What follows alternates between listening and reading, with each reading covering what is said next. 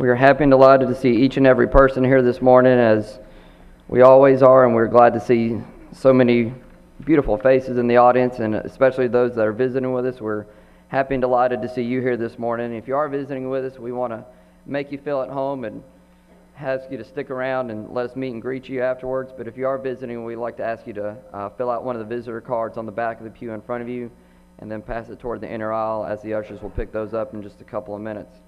I have a stack of announcements here, so just bear with me for a little bit. As I heard, well, there's Dawn, so it usually means I got a ton of announcements, so hang on just a minute. I hope that you picked up a bulletin back there. There's plenty of information in there, but I'll quickly go through some of the highlights. We want to continue to remember Billy and Cecilia Gray as they're recovering, but also we want to continue to remember Brother Tommy Rosenblum, that many of you probably saw the message this week. He did have a heart attack. He is in Crestwood MICU at this point, but they're asking for no visitors at this point. He is feeling a little bit better, but the recovery will take a little bit of some time, so continue to remember him. We also want to continue to extend our sympathies to the Van Hooser family and their loss this past week, and the funeral services were on Friday.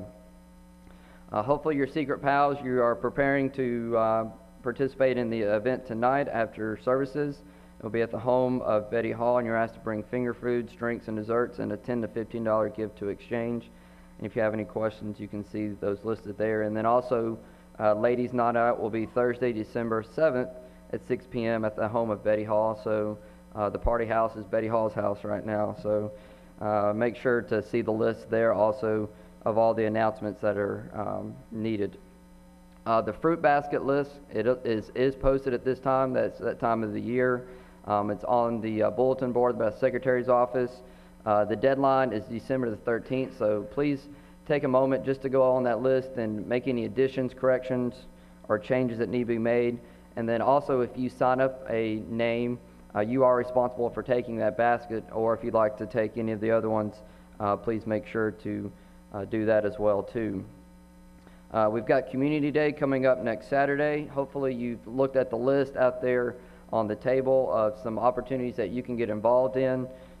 Please make sure to sign up on that if you can help in any way, whether it be before or after or during. We'll definitely need some help, probably like midday when we take the kids to Walmart next Saturday. So continue to look at that list. Also, if you've got a name that you want to put on the list to get one of the food boxes, those are out there as well too. Fill that out and bring that in. We'll need those by Wednesday, but we'll continue to take those, but if you can get them in by Wednesday. Also, it was announced Wednesday night, but I'll reiterate it again, if you can help on this matter. We mentioned all of the items that we've been collecting over the time. All of them are done except the 5-pound bag of rice and the 4-pound bag of pinto beans. So if you can help find those items, that would be truly grateful to bring those in. A couple other activities that are getting ready to come up. Breakfast with Santa will be Saturday, December the 16th at 8:30. Please bring breakfast foods to enjoy and also a wish list for Santa. And then the Ugly Sweater Christmas Party will be the following day, the 17th, at Seth and Jill's. And you're asked to bring drinks, desserts, and a $15 gift for Dirty Christmas. Anyone who has extra Walmart or grocery type plastic bags, you're asked to please bring them tonight and leave them in the card room out there in the foyer. We will need about 200 for the winter homeless bags that they'll be giving away, and if you have any questions, you can see Keela on that. Prime timers, there's a note for you. You are planning on going to the Galaxy of Lights December the 8th. They will leave at 5 p.m. They're asked to meet here at the church building, and they will take the van. And if you plan on going, please let Tim or Mary Gail know so that they can make sure to have a record that you're going to go, and so that nobody is left behind at the to go to that event. We want to thank you for your participation in the Child Haven and Agape for Christmas again this year. As you can see, there are tons of gifts out there, so we appreciate that. If you have not brought your gifts, the deadline is tonight, so please make sure you bring those, and if you have any questions, you can see Patty.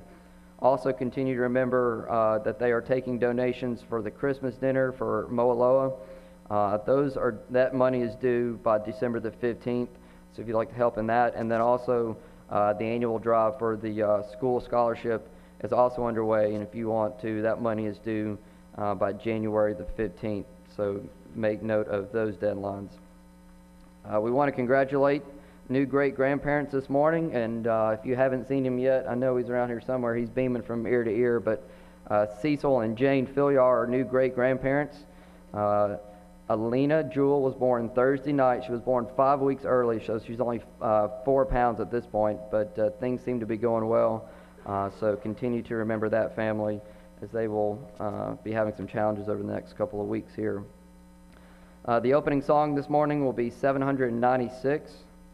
796. Larry Hollingsworth will have our closing prayer, but as we begin service this morning, Presley Campbell will lead us in an opening prayer. Let's go to God in prayer.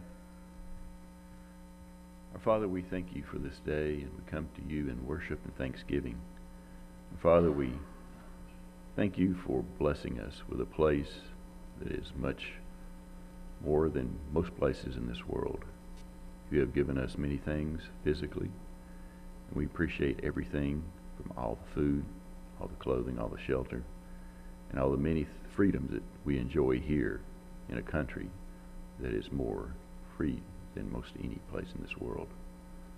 Our Father, with this in mind, we pray that you will be with the government officials, our land, and the people that are serving in our military service. We ask that you will first give the people that are leading our country an insight into being more of a nation that is following you.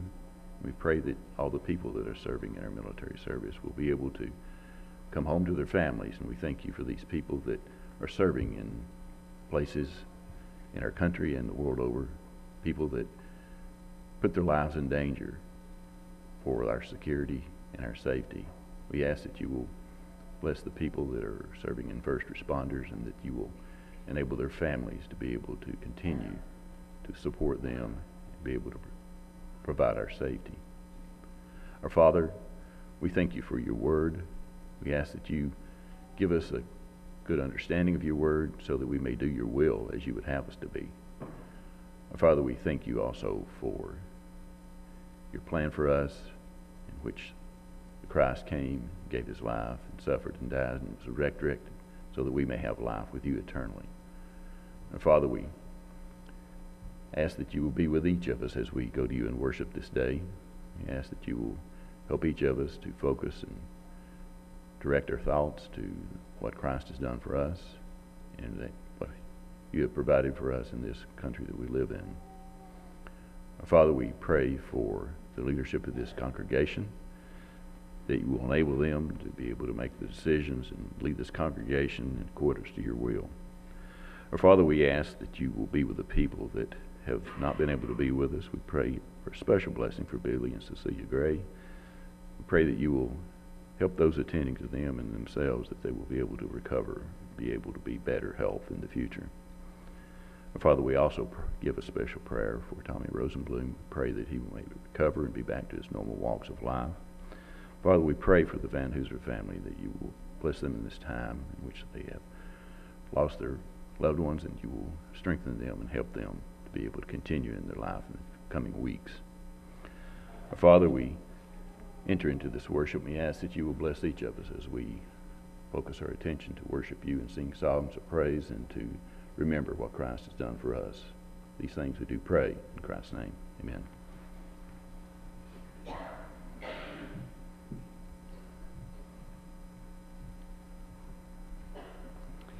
796, do all three stanzas. Oh, Christian, do not hide your light, for you are the light of the world, but keep it trim and burning bright, for ye are the light of the world, for ye are the light of the world, for ye are the light of the world. Then keep your lamps all burning bright, for ye are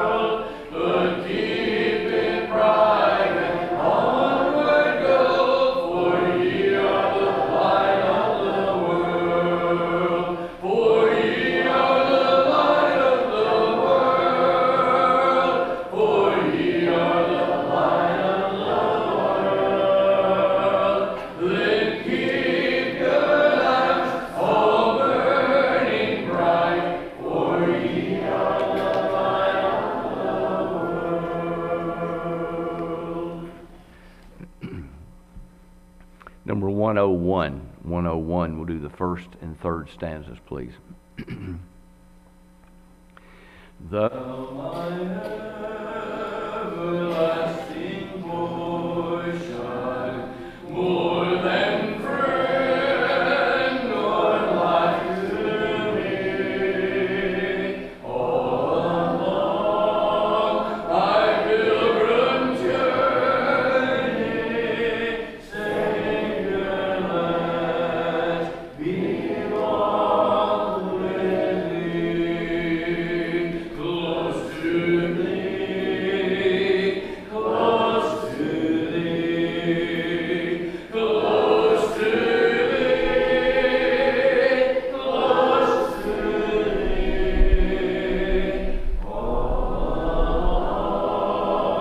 I pilgrim journey, Savior, let me walk with thee. Lead me through the vale of shadows, bear me o'er life's fitful sea, then the gate of life eternal may I enter, Lord, with thee, close to thee, close to thee, close to thee, close to thee, then the gate of life eternal may I enter, Lord, with thee.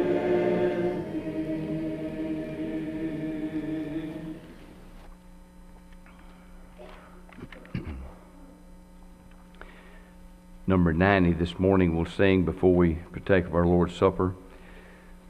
This song talks about Christ that we adore, and Jesus is our adoration today because of His great sacrifice that He gave for us at Calvary, the perfect life He lived, and of course, most of all, His resurrection. As we know, without that, nothing else would have mattered.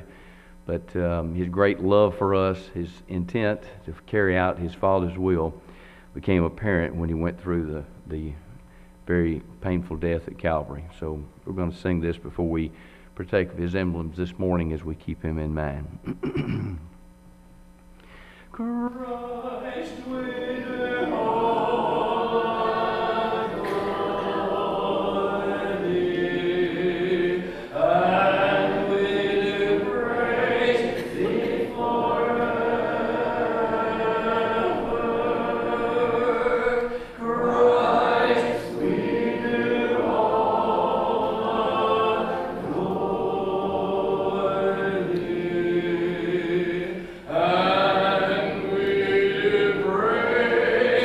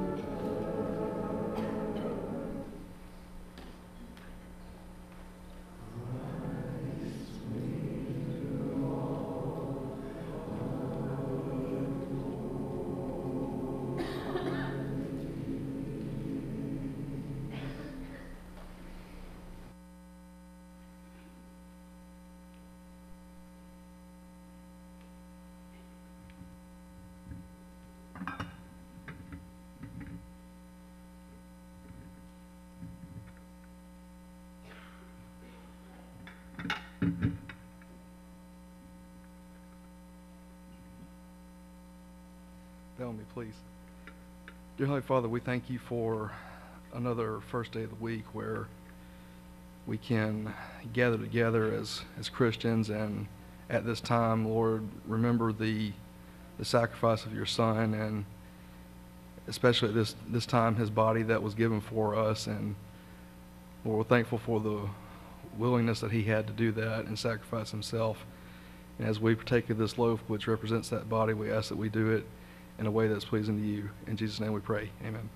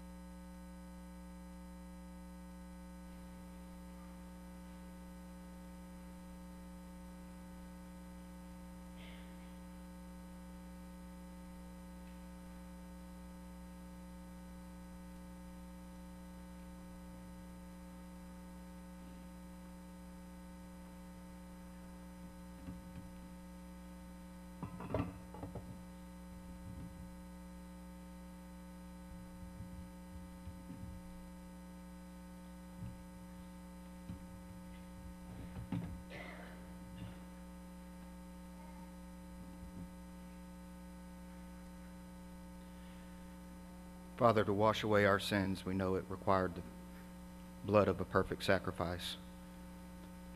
Jesus fearfully and willingly provided that and asked for us to remember. This morning, help us direct our minds to that sacrifice and bless this cup. It's in Jesus' name. Amen.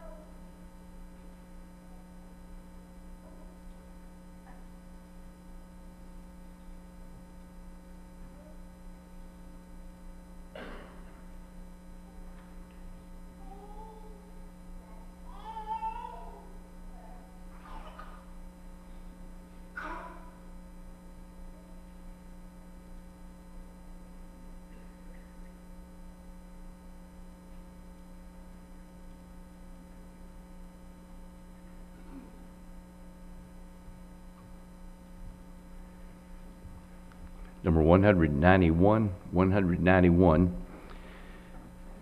We come to a time of our service to give back to God this morning monetarily as we have been prospered. And we're reminded about God's care for us. He cares for all people, but He especially cares for His children. And those that are His, He takes special note of you and me and those of His family on a continuous basis. And we see this in our lives. And the more we know that He cares for us, it ought to cause us to want to care for His cause, and that is His kingdom, to see this promoted, the gospel teaching, and shared with those that are in need. We'll sing the first stanza of this before we give back this morning. Be not dismayed, for heaven's high, God will take care of you.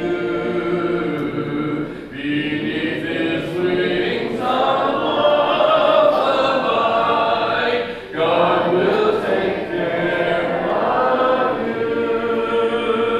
God will take care of you through every day or all the way. He will take care of you. God will take care of you.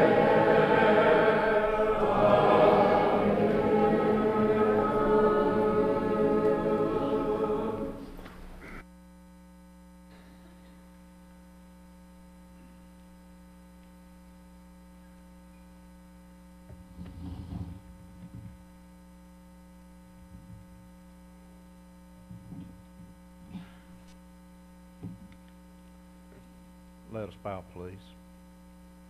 Our Father in heaven, we're so thankful for the day, for the many blessings of life that you really bless us with.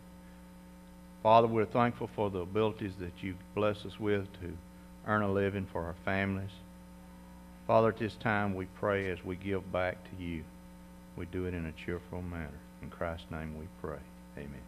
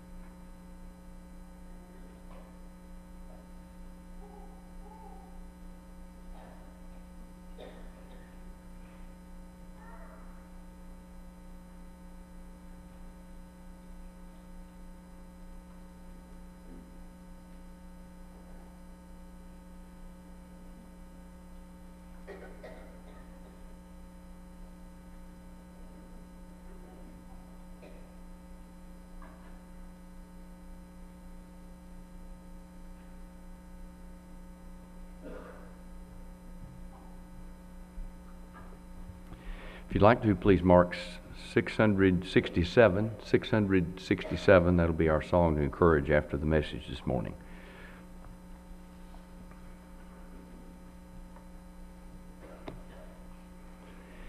And now number 527. 527, we'll do the first and the last stanzas. If you'd like to, please stand and we'll sing it together. As I travel through life with this trouble and strife, I'm a glorious hope to get share on the waste in my soul of the o'er, and a rest from that shore where the night has been turned into day. Up in the beautiful paradise valley by the side of the river of life. Up in the valley, the wonderful valley, we'll be free from all pain and all strife.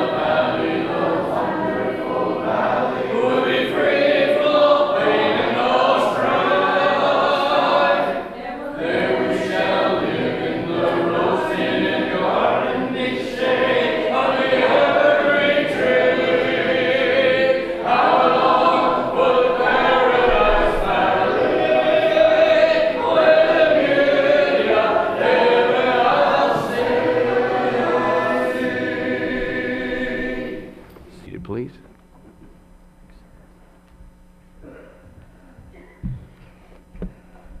Good morning. It's good to see each of you out here this morning. Brother Don said he was greeting the pretty faces in the audience. I'm here to greet the rest of us. We are thankful for your presence. We hope that you are well in your life. We're thankful that you are here with us this morning. Sleep is a wonderful thing. I'm not necessarily encouraging you to do it right now, although some of you may be tempted. I like the old story about the preacher who's had the guy on the front seat go to sleep on him, started snoring loudly, and he asked one of the other guys in the congregation to wake him up. And the man responded and said, "You put him to sleep, you wake him up."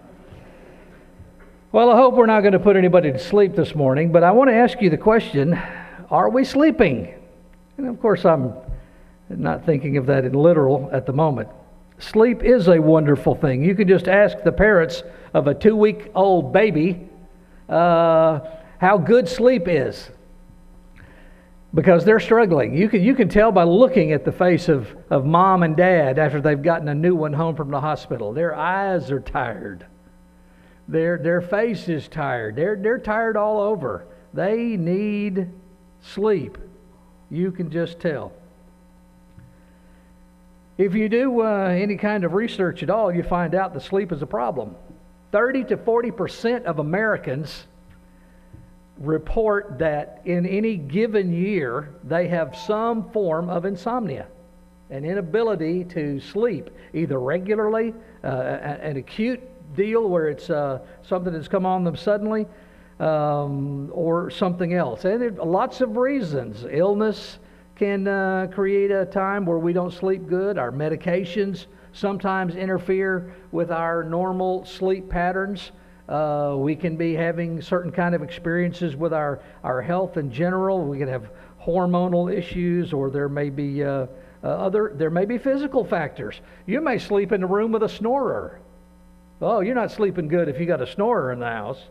Or there may be noises or light or sounds of some other sort, or too hot or too cold, or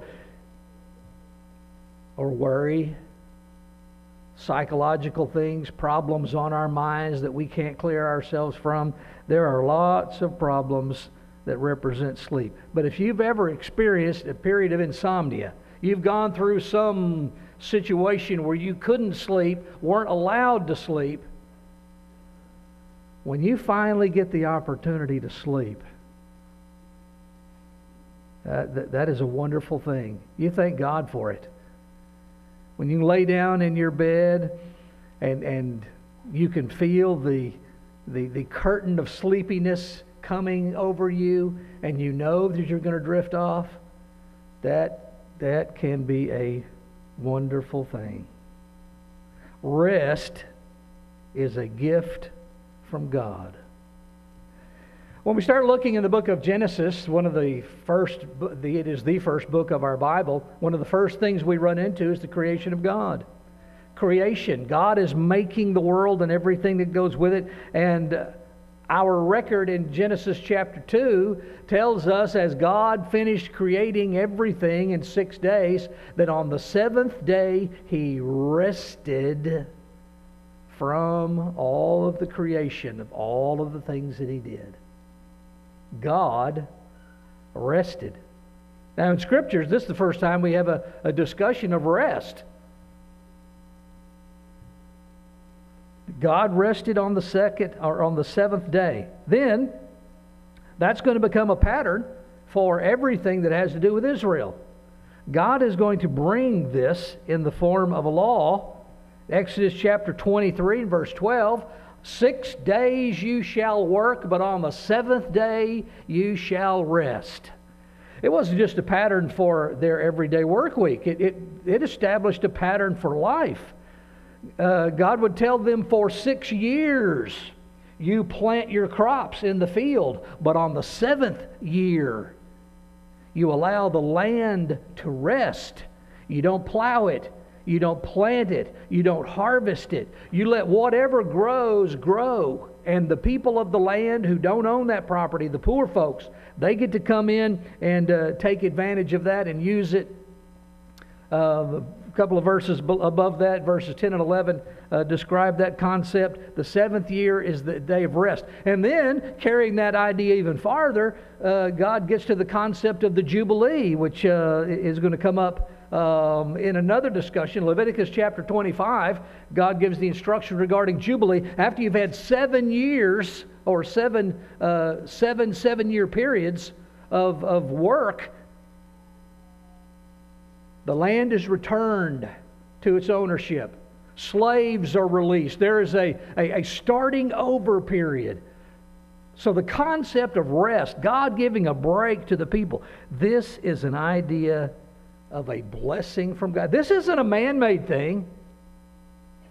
It's a gift from God. Psalm 127, verse 2, if you want to read with me, reads like this. It is vain for you to rise up early, to sit up late, to eat the bread of sorrows, for so he gives his beloved sleep. And we skipped over the first verse. The psalmist describing how much effort our world takes from us and what we put into it and whether or not we're doing any good. Unless the Lord builds the house, they labor in vain who build it. Unless the Lord guards the city, the watchmen stay awake in vain. God provides for us. It may not be that you think about God giving rest.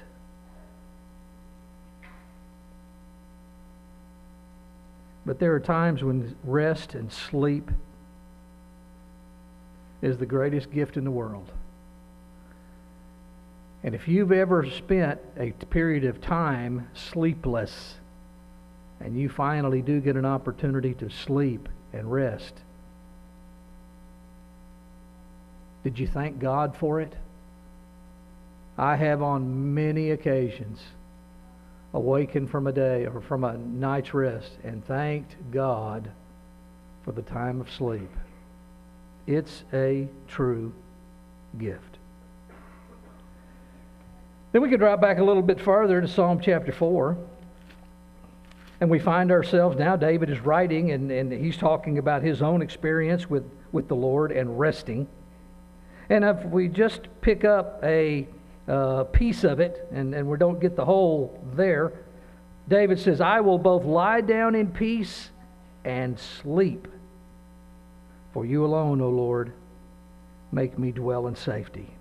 All of Psalm chapter 4, hear me, O God, when I call, O God, my righteousness. You have relieved me in my distress. Have mercy on me and hear my prayer. And now David at the end says, and I laid down.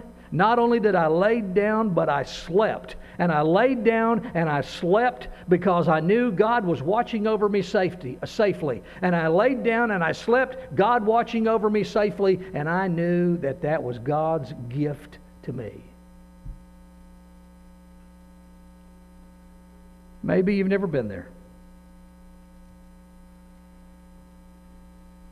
Even Jesus recognized rest and sleep was a necessary part of life.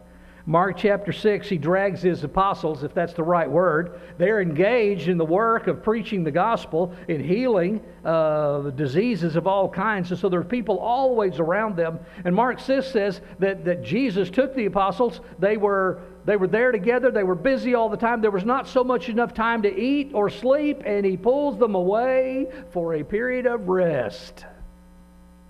Even doing the work of God, there was a time to do something else. But I've got a question. Can sleep be a problem? If sleep is a gift of God,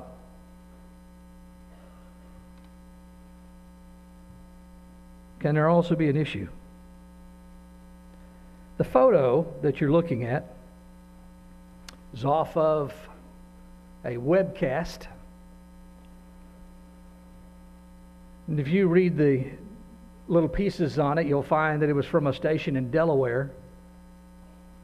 And the caption says, "Police say the driver fell asleep." And in the background there's a truck, and you can see the debris of the vehicles that have been smashed into the guardrail, and the damage that's there. You can't see it all in this shot. Some of the other pictures I had showed a little too much debris and wreckage for me to include here, but this one was just enough to give you the idea. What happened? You're driving along, and a man driving the 18-wheeler apparently fell asleep while he was driving and started a chain reaction of other vehicles and a wreck that was serious. The National Highway Transportation Safety Administration says that approximately 100,000 accidents a year are credited to sleeping or sleepy drivers. That they have either fallen asleep at the wheel or they are struggling with sleep, that they're drowsy. 1,500, I was going to say 15,000, 1,500 deaths every year are accounted to accidents caused by sleeping or sleepy drivers. And over 40,000 injuries as a result of that. Some of you have probably ridden along at some point in time. You were driving and you realized that you were not wide awake and you were sleepy, you were drowsy, and you struggled with it. I don't know if you safely got through that experience or not. I hope so. But 30 to 40% of all accidents have some other factor other than physical things, and many of them are attributed to sleep or a lack of it. You probably can't see the background very good here, but I'm going to describe it. It's of the USS Fitzgerald. Earlier this year, that ship ran into or was run into by another ship, a Japanese tanker. 7 crewmen died on this ship in the accident. The commander of the ship was removed from his duty. His first senior officer was removed from his duty. The first enlisted man was removed from his duty, all because they had failed to discharge properly the crew in taking care of the night watch. They had failures to maintain watch readiness, is the description. These people essentially had fallen asleep. They had fallen asleep at their job. They were not paying attention to what was going on, what was happening around them, and because of it, 7 men, sailors, lost their lives. They were all asleep in their bunk, assuming that their shipmates were taking care of things properly, but they weren't. Fairly regularly, we'll have some report going on in the United States of a train that derails or a wreck that happens that's fairly prominent. And in the investigation, they'll find out that a conductor had fallen asleep, or someone was literally asleep at the switch or at the wheel or something else. Sleep as a failure is a problem. Now, what happens when you're sleeping? When a person is asleep or sleeping, you are in a state where you are unaware of the dangerous surroundings. as we move through our world in transportation, we're rapidly driving down the highway at high speeds. And if you just take away your eyes from the road for a minute, danger results. I don't know the circumstances of the accident that occurred out in our front yard. I'm not asking to know, don't want to know. But obviously a car got off the roadway at some point for some reason. And while it was off the roadway, clipped one of the culverts, the driveway of the house in front of it, back up onto the road, now spewing oil and scratching onto the pavement, took out a telephone pole at the end of our property, went all the way across the property, and the vehicle ended up in the back of our neighbor's backyard over here. What was going on in that car?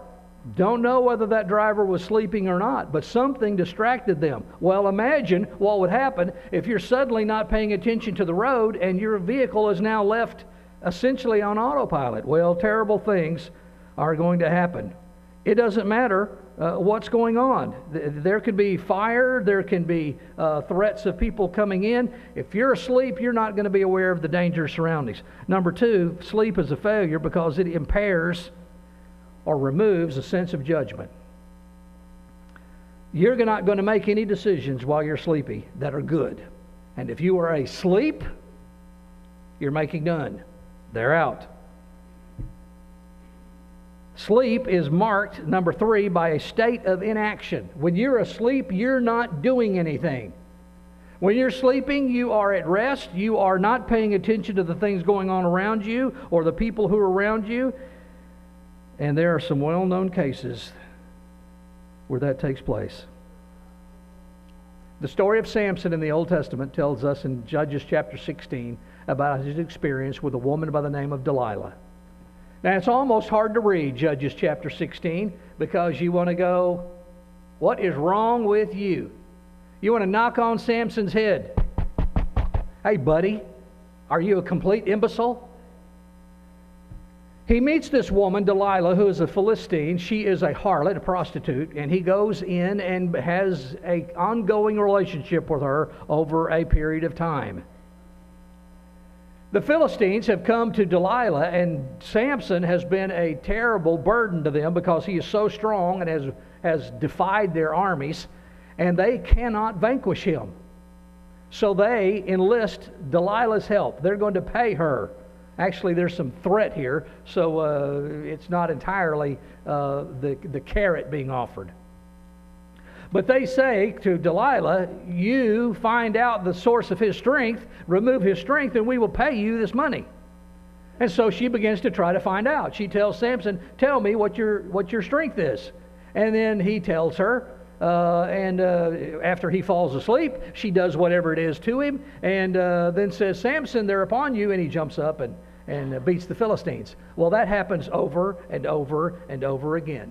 Finally, it says, after Delilah wore upon Samson, she kept after him.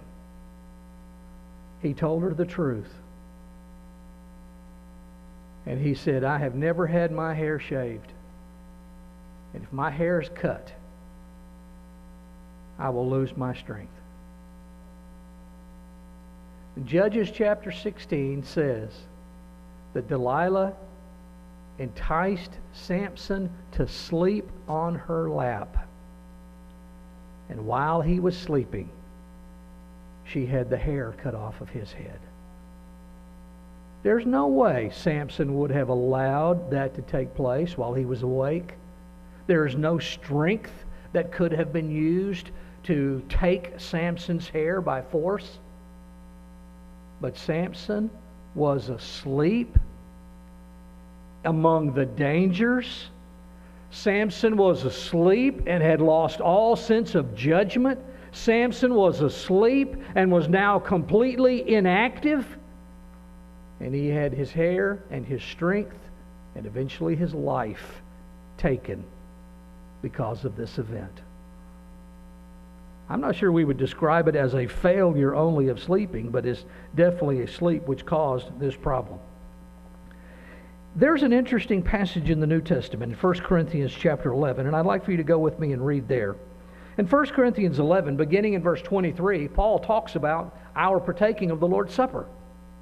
I received from the Lord that which I also delivered to you, that the Lord Jesus, on the same night in which he was betrayed, took bread, and when he'd given thanks, he broke it and said, Take, eat, this is my body, which is broken for you.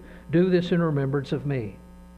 In the same manner he also took the cup after supper, saying, This cup is the new covenant in my blood. This do as often as you drink it in remembrance of me.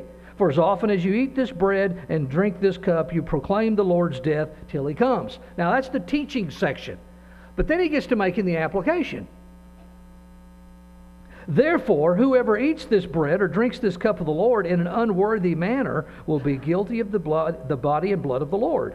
Let a man examine himself, and so let him eat of the bread and drink of the cup. For whoever eats or drinks in an unworthy manner eats and drinks judgment to himself, not discerning the Lord's body. Now, what is it that they're doing wrong? They're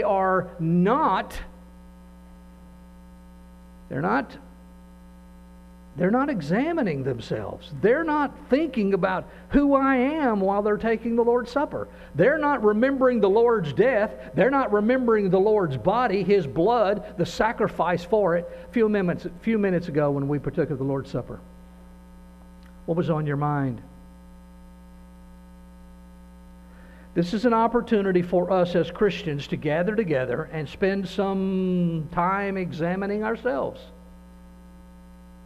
To look inside, to determine our actions, our course of direction, the things that we're doing, things that we're not doing, while we remember the body and the blood of the Lord and the sacrifice that he made for us. It's a time for us to look inside ourselves. But then Paul makes the last statement in verse 30 that I want to note. For this reason, many are weak and sick among you, and many sleep. What did Paul say? Their failure to observe the Lord's Supper properly had created this outcome. They were weak, they were sick, and they were asleep.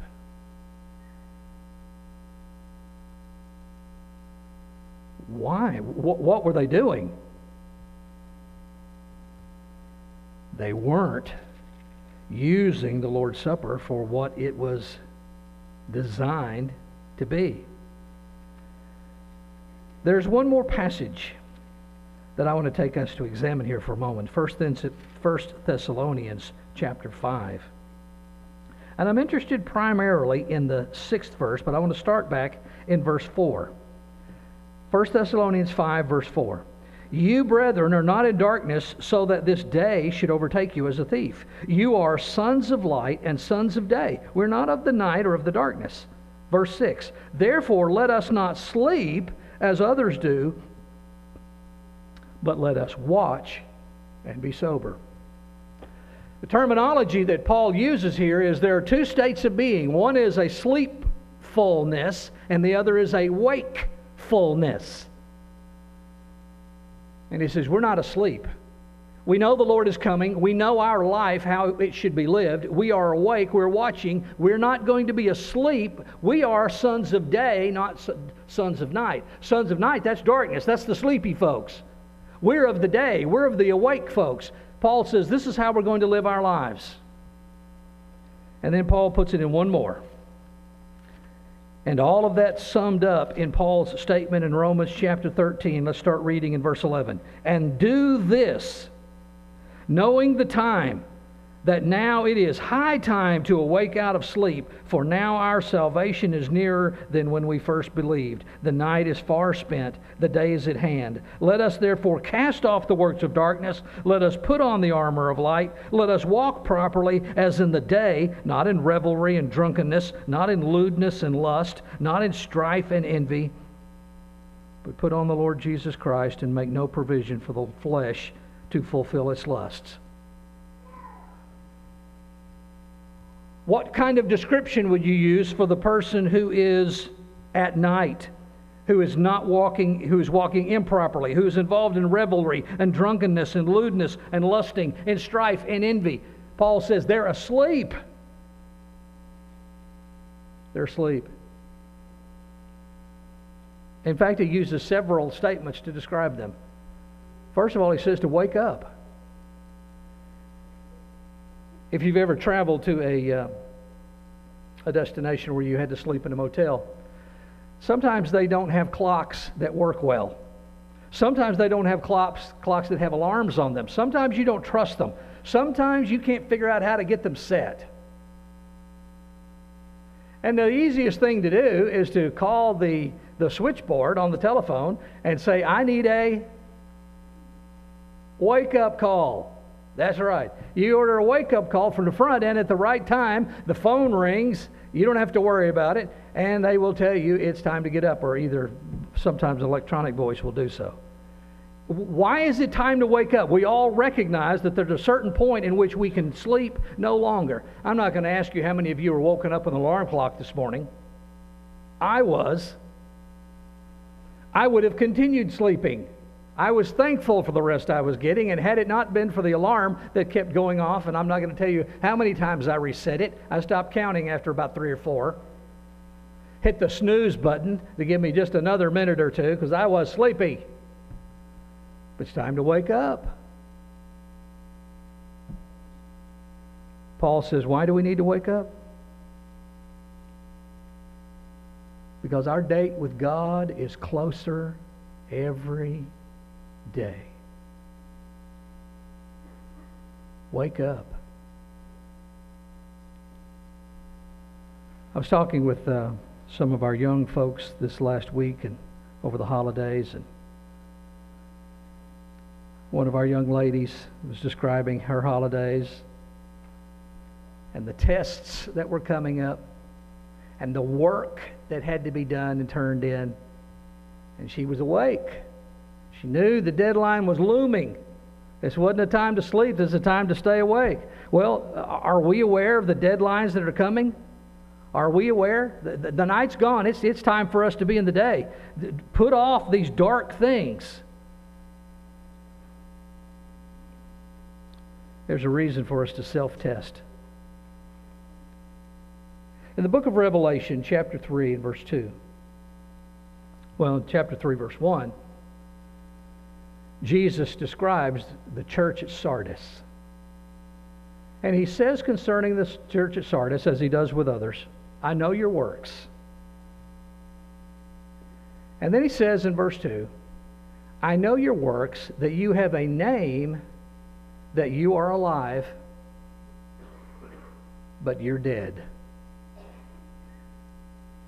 Can you imagine reading that with your name on it? You have a name that you're alive, but you're dead. Because of some of the high-profile attention that was given this last couple of weeks in college football. I've been paying a little more than normal attention to some of the things going along. And several coaches were let go from their posts. And if you'd had asked the folks who were involved, they might have said these guys were asleep. They weren't getting the job done. They were not allowing the people to do the things that needed to be done. They were not forcing them to live up to their expectations. They're on the job, supposed to make sure that all of these things are working, and they're not making sure that they're working. You have a reputation of being alive, but you're dead. So let's make that a little more personal. You have a bulletin? Turn on the back of the bulletin and look at the names. Start in the left-hand corner, and what does the list look like? It says elders. There are 3 names there.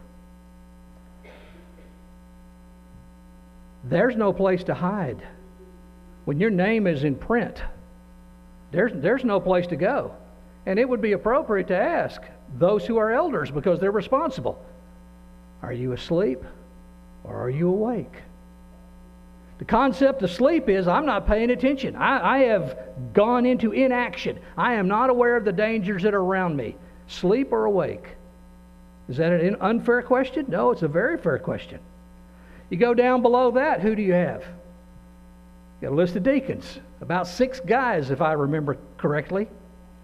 Would it be appropriate to ask each of one of those deacons in their work, are you asleep or are you awake? You have a responsibility to do. How are you discharging your responsibilities? Are you allowing things to go undone, or are you in tune?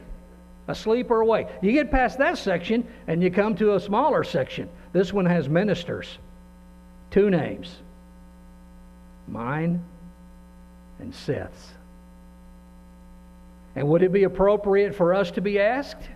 You better believe it would. So Seth, are we awake or are we asleep? We've got a responsibility. We have young people, old people, others who we minister to. You see, as a congregation and members, you're on the list. As a member, where are you? Are you a sleeping member or are you a working member? You're one of the other. You can't work while you're asleep. You can't sleep while you're working. All of us fall into the category. Are we awake or are we asleep? Sleep's a good thing. We all need some sleep. But there are times when we can allow sleep to overcome us and we are not paying attention to where we need to be. And Paul says in Romans chapter 13, wake up.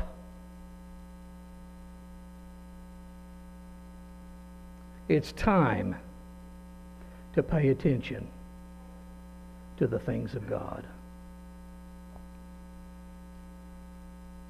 There are circumstances in all of our lives where we need a wake-up call. And I don't have any thought in my mind regarding our elders or deacons or Seth or myself that I would say I'm having a quality or an issue that they're not living up to. It's just an awareness that we're responsible. All of us are responsible for the work of God. And we have a responsibility to execute those things that we have in our area. It's easy to get sleepy. And when you're sleepy, you are unconcerned about the outcome. It's time to wake up. You look outside the windows on this, what looks like March morning, and realize it's December. And we're coming to the conclusion of 2017 really fast. And I don't want to make this particularly morbid as we conclude our thoughts this morning, but I think it is important that we wake up because that's what Paul said to do, and wake up because our salvation is nearer than when we believed. I don't know what date you became a Christian, if you did. But the date that you're going to meet God is closer than it was last year, or last month, or last week, or yesterday. We're closer. How close? None of us knows how close.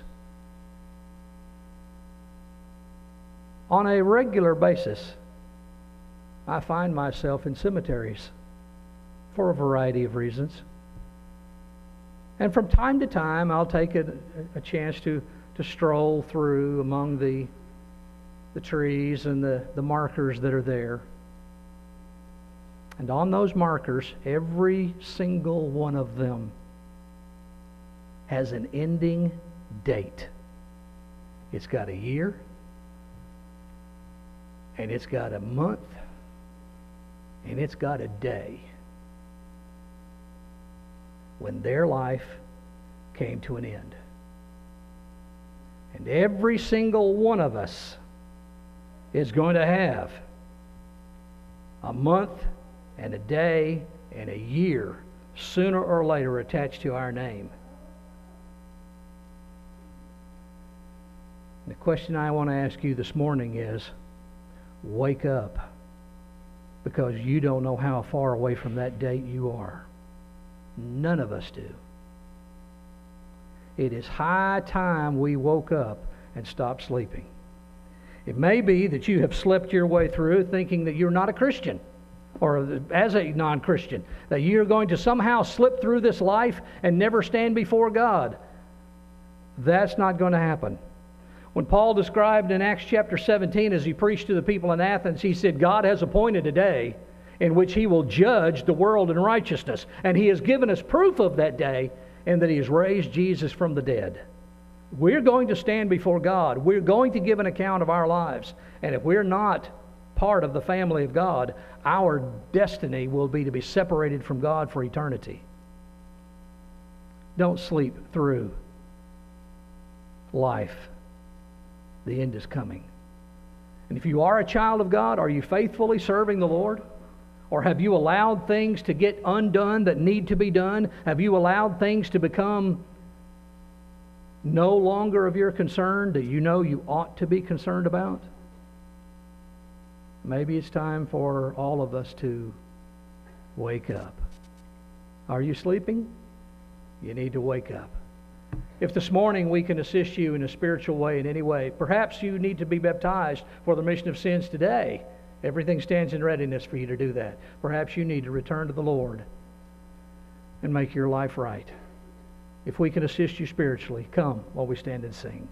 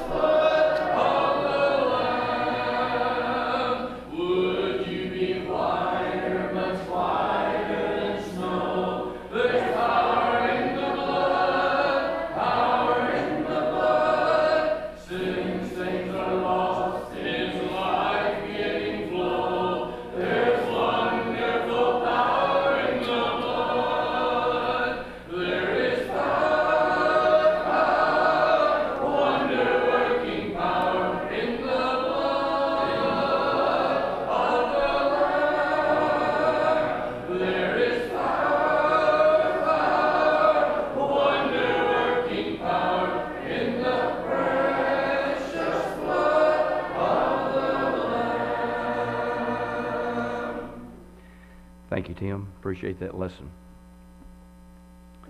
789 will be our closing song. 789 will do the first and second stanzas. Services will be at 5 this evening again. If you'd like to join us, be here if you possibly can. And again, if you're visiting with us, hope you can return then or come back at a future time. We appreciate you coming our way today if that's the case. And let us know if we can reach out and serve you some way.